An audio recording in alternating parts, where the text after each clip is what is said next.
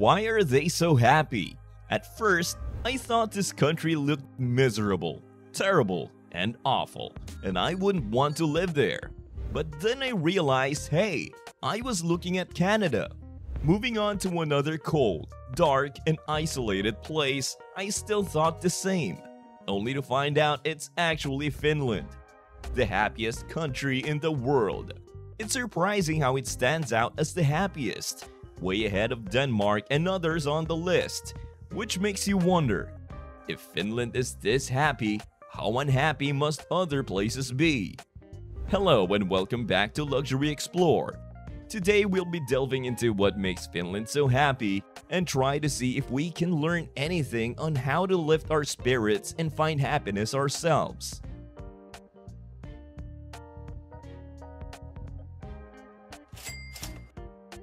Are they happy because of their climate? You might be wondering how climate could possibly make anyone happy, especially considering Finland's harsh weather with its blizzards, endless rain, long dark winters, and an abundance of mosquitoes. Interestingly, most of the world's happiest countries are cold, with Australia being the happiest warm country ranked only 11th. This suggests that perhaps the cold has some benefits.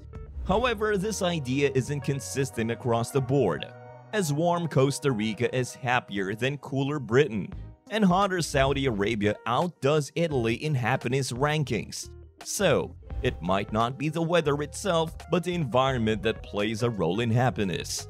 Finland, for example, is lush with forests covering 2/3 of the nation, which is unusual for the modern day, as most people live in urban areas. Yet, Finnish cities are full of green spaces, including parks and nature reserves, and Finns highly value being close to nature, alongside efficient transportation. This is possible because Finnish cities are not densely populated, ensuring nature is never far away. This connection to nature within urban environments could be a key factor in their happiness. Maybe it's their culture. Finland is largely made up of Finnish people, with the majority being Lutheran and a smaller percentage of Sami people in the north, making it a pretty uniform country. Education and innovation are big parts of their culture, with nearly everyone having at least a bachelor's degree and everyone being able to read despite the complexity of their language. They value equality at work, which is shown through their flat organizational structures, the freedom to make decisions, good job benefits, and a work week that averages just 35 hours. However, being late is frowned upon as it could damage the strong trust they place in each other. This deep sense of trust might stem from their long history of cold weather and being under foreign rule for 6 centuries, making them depend on each other for survival. It's also possible their trust comes from having low crime rates and a stable economy. Or it could be security that makes the Finns so happy? Worrying about wars, burglaries, or being attacked can harm your mental well-being. Finland, however, is remarkably safe and stable. Since the 1990s, they've cut their crime rate in half. Poverty is almost non-existent at 0.2%. Everyone has access to electricity, and people live very long lives. The most common crime? Traffic violations, with a population of 5.5 million expected to decrease slightly to 5 million by 2100. The drop is not as severe as in other European countries, suggesting a minor impact on the economy and maintaining overall happiness. Finland is also geopolitically secure, being part of the European Union and protected by NATO, surrounded by wealthy and stable neighbors like Sweden, Norway, Denmark, Germany, and Estonia.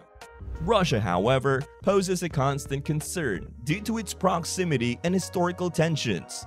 Despite the size difference, Finland has managed well against Russian pressures and even applied to join NATO in 2022 for added security, showing they're not easily intimidated and value their safety.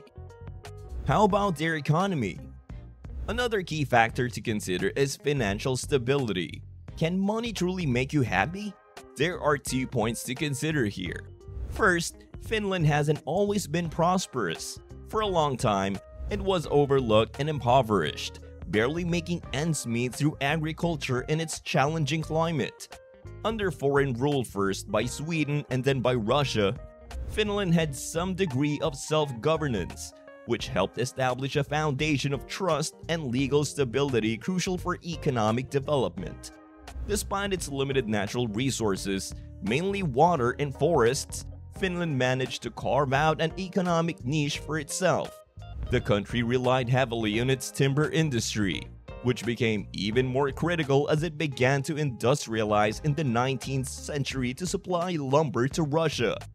This dependence on wood defined much of its economy and foreign relations until the mid-20th century. However, the Winter War with Russia in 1939 was a significant setback, resulting in the loss of life, land, and the need to pay reparations. This period highlighted the struggles and resilience in Finland's path to economic stability, showing that while money is a significant factor in happiness, the journey to financial security can be fraught with challenges. During the Cold War, Finland chose to remain neutral to avoid past conflicts, leaning towards the West but avoiding alliances like NATO, the EEC, and the Marshall Plan. Despite this, Finland traded timber with the West and resumed trading with the Soviet Union, especially in energy. The profits from these trades were invested in manufacturing industries, producing machines, elevators, ships, and paper machines, primarily for the Soviet market. With this new income, Finland adopted the Nordic welfare model, focusing on education, social and healthcare, and other benefits, aiming for a well-researched and innovation-driven economy. However, the collapse of the Soviet Union in the 1990s severely impacted Finland's economy, leading to a significant depression due to the sudden drop in trade, currency devaluation, and banking crisis. Recovering in the 2000s, Finland shifted its focus from traditional industries to technology and innovation, contributing globally recognized products like Nokia phones, Linux, the first internet browser, SMS, Angry Birds, and Clash of Titans. This transformation wasn't overnight, but the result of over 150 years of building stable institutions and focusing on innovation, leading to Finland's current status as an economically secure and technologically advanced nation. So, is it welfare that makes them so happy? Finland enjoys a high level of security and welfare, which likely reduces stress among its citizens. Unlike Norway, which funds its welfare through substantial oil revenues, Finland lacks such resources. Instead, it relies on taxing industries developed over the last 150 years. Finland imposes one of the world's highest tax rates, with personal income tax nearly at 57% and sales tax in the top 10 globally at about 25%. Despite the high taxes, Finland's government manages its finances well, setting strict budget limits each electoral term, often resulting in a surplus. However, the 1990s depression and the 2008 financial crisis did lead to significant debt, which has been challenging to manage as the population ages and the tax base shrinks.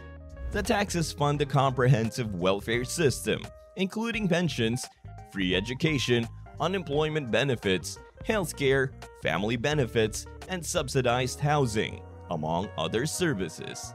This extensive support system builds trust among Finns in their government's ability to deliver services effectively, a stark contrast to less developed countries where promised services often fail to materialize.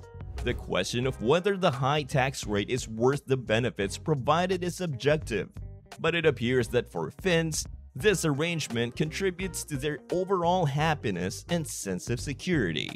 Alright, we've talked a lot about how great Finland is, but it's time to look at their difficulties and challenges. Firstly, Finland's population is decreasing, which puts a strain on their welfare system, increasing debt, and reduces investment. Secondly, like many other countries, Finland is experiencing a housing crisis with rapidly rising house prices. Thirdly, tension with Russia, a key energy supplier, have led to a significant increase in electricity prices, especially after Finland lost access to Russian gas. This has forced Finland to rely more on coal and wood for power, which feels outdated. Fourthly, despite the overall happiness, mental health issues and substance abuse are more prevalent in Finland compared to other EU countries, possibly due to social isolation or cultural factors. Lastly, Finland's economy faced setbacks when global competitors impacted major industries like paper and Nokia, though the country has managed to diversify its economy since then. So to achieve happiness, it's essential to have openness, safety, financial stability, and above all, trust. You need to trust your government, the people around you, companies, school, heck, even your dog. You need to trust that your future is secure and that there will always be someone to support you in times of need. In short, trust is a foundation of Finland's happiness. And that ends our episode for today. I'd love to hear your thoughts in the comments below. And if you enjoyed today's video, do hit that like button, subscribe, and ring that notification bell to keep posted for more videos. As always, thanks for watching and I'll see you in the next one.